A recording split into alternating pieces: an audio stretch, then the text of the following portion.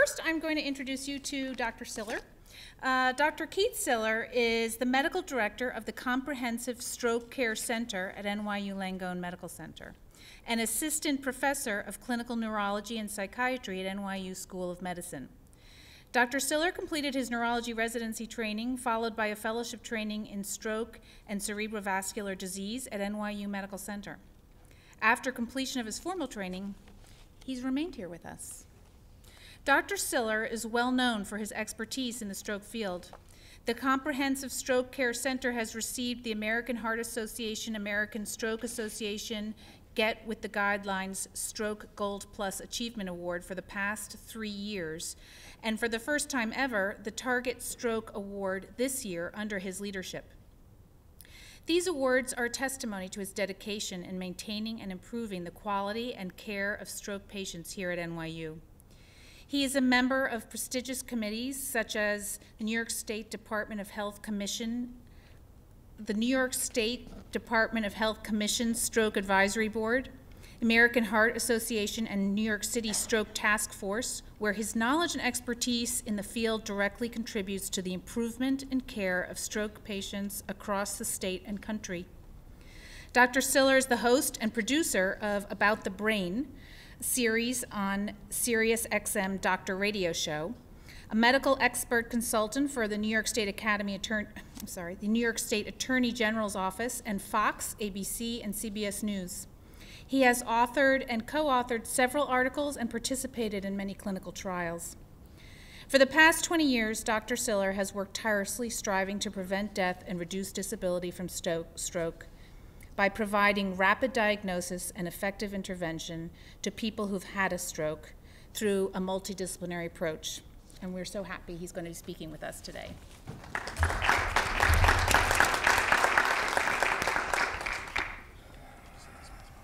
Okay. Thank you very much. That is actually the nicest intro I've ever gotten, ever. And that was very much appreciated. But I have to thank really the people at our hospital, because this is clearly a multidisciplinary approach. We cannot take care of stroke patients with just one person or one resident or one nurse or one emergency room doctor or one therapist. This is a group of people who have dedicated themselves, and I will only take credit for helping us together achieve this goal. And I thank my patients especially, who traditionally come to the stroke awareness and have set up their own individual groups. And it's really the patients that we care about that really make the difference here, because if we can help people through this approach, we've really done our job, and it hasn't stopped because it keeps getting better every year. We have more and more things to offer people, and I appreciate you showing up today for your support. So this is our medical center. I'll have to change this slide soon because a lot of changes are being made. There's a lot of construction, I think all of which will be good. The thing that we're most looking forward to is a new emergency room, which will be larger. Hopefully we'll have separate areas for different kinds of presentations, including hopefully our stroke patients. Certainly pediatric patients will be taken care of in a different way. And I'm looking forward to the new construction and the expansion of our medical center. So today, as you know, we dedicate one day out of the year with the help of the American Heart Association to try to improve our public awareness. And we do our bit here, hopefully, to try to teach the people who show up a little bit more about stroke so they can either help themselves or hopefully somebody else if necessary. And in fact, a lot of strokes are diagnosed by good-hearted people, people who are bystanders, people who happen to be in a public setting, and we hope if you yourself are not perhaps one at risk, that you can also help someone else who might be. Okay, so as I mentioned, our stroke center consists of a lot of people. We have a team approach, and we usually go kind of in the order in which we use their services, but each one of these departments is very important, starting from the emergency room. Even before that, we have EMS, we have private ambulance groups that are very good to us and bring us their patients and trust us with their care. And we have care that starts just from when you hit the door through your whole hospitalization and then beyond with rehab services. So we need to know what a stroke is before we start educating other people. We need to know what it is ourselves. And it's really quite simple. Strokes really come in two different flavors. There's a lack of blood flow, which is the most common type of stroke, called an infarct.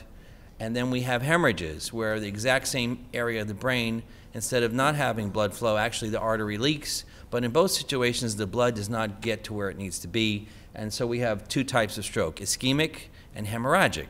And we really need to pay attention to both types. Unfortunately, the hemorrhagic type strokes we don't have the greatest care for, but the ischemic types we do, and in a few minutes I will tell you about the clot-busting opportunities we have to help those patients. Every minute, there's close to 2 million nerve cells that die. You have 14 billion connections or synapses that die between those cells, and you have over 7.5 miles of nerve covering or myelin that is destroyed every single minute. So this is why we have the urgency in stroke for treating the patient and recognizing their symptoms as soon as possible so we can intervene. Some very compelling facts about stroke. We actually were the number 3 cause of death for a long time, and stroke has actually been downgraded, which is a good thing. It's now the 4th cause of death because I think in part of better care, risk factor management, and treatments that we have available. So we've been demoted, but that's a good thing. It's the leading cause, unfortunately, still of serious disability for adults. It is certainly one of the #1 reasons for people going to nursing homes. Dementia and stroke, and sometimes there's an overlap because strokes can cause dementia, really account for a vast majority of people who are currently in nursing homes. There's 800,000 strokes every year in this country. Of those, 160,000 end up being fatal. So what does that mean? That means most people survive a stroke. So the disabled person who has had a stroke is really an important member of society, someone who needs help, someone who still wants to contribute, and far and away, luckily, more patients survive, but they survive at a cost. They survive with disability, and it's the disability that we're trying to focus on reducing. Every 4 minutes, somebody's going to die of a stroke. This is a serious condition, but thankfully, many of the strokes are preventable and certainly treatable if the patients come in time, and that's the key message. Now, we all need to know what the warning signs are, and I hope you walk away with a little bit of this that you can think about. You saw in that video that quick screening test, which is called FAST, and some of that is included in here. But in a broad sense, there are kind of several very stereotyped symptoms that we see in patients experiencing a stroke, and you should know what they are. And the key word sudden, which you can't miss because it's in bright red, is supposed to emphasize the fact that it is an acute, abrupt, very quick change in somebody. Not something gradual, not something that happens over days, something that is a very quick difference like a switch flipping in most instances. So what could that be? The classic type of stroke that most people are aware of involves becoming paralyzed on one side of the body. Drooping of the face, trouble using your hand, trouble walking, all on either the left or the right side. So that's pretty classic. Most people recognize that type of syndrome very quickly. We also have syndromes where there's no weakness, but the body goes numb on one side. Sometimes not always a stroke, but can be certainly if the face, the arm, and the leg all have that sudden change that we talked about. People who have trouble in their behavior, they're suddenly acting odd or speaking inappropriately or not speaking at all, is really what we call aphasia, okay? Aphasia is a language problem. But to a layperson, they may not know what that means, but if you see someone not speaking properly, slurring their words, saying the wrong words, or not understanding you, this could certainly be a sign of someone having a stroke. Trouble with vision, either in one eye or both eyes, sometimes hard for the patients to pick up on, but many people do realize they're having a visual disturbance, think they should just go to the eye doctor and do that in a kind of casual way. Well, that's not how it should be done. If you have a sudden change in your vision, you belong in an emergency room, and we have to remind people about that. People who have dizziness, walking troubles, very sudden change in your balance, sometimes these are benign syndromes, but sometimes they're not. And a lot of times those patients should certainly be at least coming to the emergency room or asking for help if they have a very sudden acute change in their balance or very severe vertigo. Even though often those are not strokes, they can be. And the last category is more of headache, which is a reference to hemorrhage. So we're not going to really talk about hemorrhages, but they are strokes. Most people think of strokes as clotted or blocked arteries, but hemorrhages are also strokes. Unfortunately, as I mentioned, the treatment for that is not quite as effective as we have for the ischemic type stroke. The risk factors are plenty, and this is just a small list.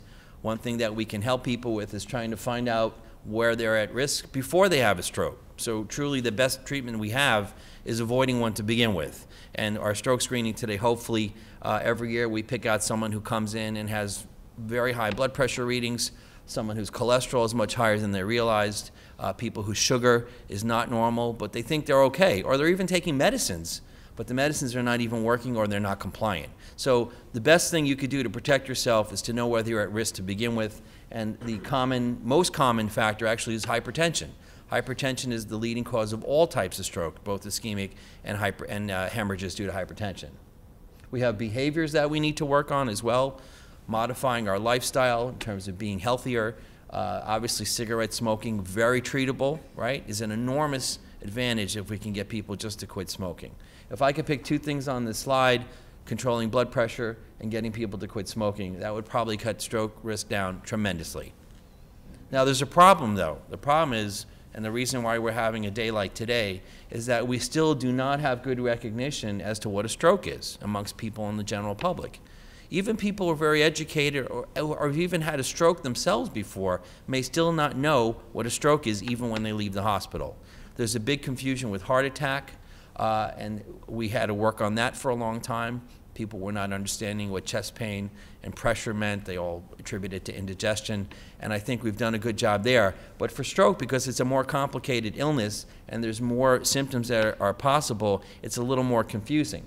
So people don't know the symptoms. They also think that they're going to go away, and sometimes they do. And when they do go away, we call that a TIA, but people don't act on that. They feel that they're okay. There's no need to tell anybody. That's a grave mistake, because a TIA is a strong precursor to having an actual stroke, and people need to tell people about that. The idea that there's nothing that can be done has changed tremendously. We're going to talk about TPA for just 2 seconds when I'm done. There is treatment for stroke. It's not always going to be a clot-busting drug, but you need to know if you have all the risk factors we talked about, and we can minimize your disability if you get hospitalized and receive proper rehab. And Dr. Rashbaum is going to talk to you about that. The idea of a stroke as a dynamic process is kind of our current thinking. This is a slide, a cartoon of what a stroke is kind of like when the person first comes to us. The idea of a clot, a blocked artery, and then there's an area of the brain that is kind of dying. But not all of the brain is dying quickly. There are some areas called the penumbra, the part that is still salvageable. If we could undo that blocked artery, we can restore blood flow and potentially have that patient's stroke be much smaller than if we didn't intervene at all. So in the old days, we could look at it, we could see it, but we couldn't do anything about it. Now we have the potential to unblock clogged arteries and reverse the stroke and at least minimize disability, but there's a price to pay because time is the essence. And there's two phrases that have come out of the National Stroke Association. One is the idea of calling a stroke a brain attack. Now, from a doctor's point of view, we don't really say that, but for the lay public, brain attack drives home the point that this is not a heart attack, it is an attack of the brain. And the time equals brain has to do with the message that if we don't get to you quickly enough, these treatments aren't going to work. So you have to be seen and treated quickly. Now, there's a drug called TPA, which actually came out many years ago and was approved for stroke in 1996. That's quite a long time ago. This is not an experimental treatment. This is the standard of care for stroke patients, and we're going to be very excited about our opportunity to provide this, but you got to come on time. If the patient has exceeded a 3 or sometimes 4-hour time limit, they can't get the drug. So we need you to show up.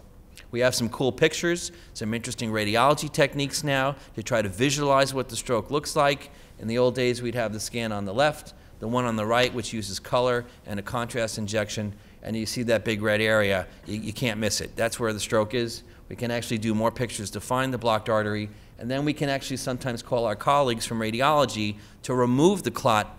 In addition to introducing IV TPA through the vein, we actually have some very neat toys that have evolved where we can suction, aspirate, poke, pull, and get that clot out of there to try to get the blood flow going. So we have a lot of interesting toys. We've got some good medicines, but the bottom line is still prevention and knowing if you're at risk. So I'm going to turn it over then to my colleagues, and I thank you all for coming today.